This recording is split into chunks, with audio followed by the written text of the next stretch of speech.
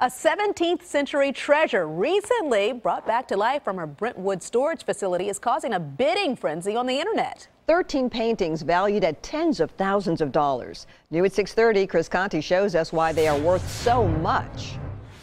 We have furniture that I grew up with. Kim Wexted will be the first person to admit This was something my grandparents used pretty much every day. that most of the antiques in her Brentwood home We just don't have the space. are by no means worthy of being hung in a museum. I just don't have a big enough house for everything, so. But while these paintings from her father's estate may not need much of a price tag, These were purchased by my uncle. there are 13 works of art on her dining room table which are arguably priceless. My father had these hanging in his living room, and he would say, these are Rembrandts. These are original Rembrandts. It's not that Kim didn't believe her dad. She just had no real proof these etchings were actually from the 1600s and actually created by one of the most influential artists of his time, Rembrandt. It's pretty wild, pretty incredible. Sentiment shared by art historians. It's amazing that they've survived. Allison Freeman is a project manager for Everything But the Home. They are responsible for selling these original works of art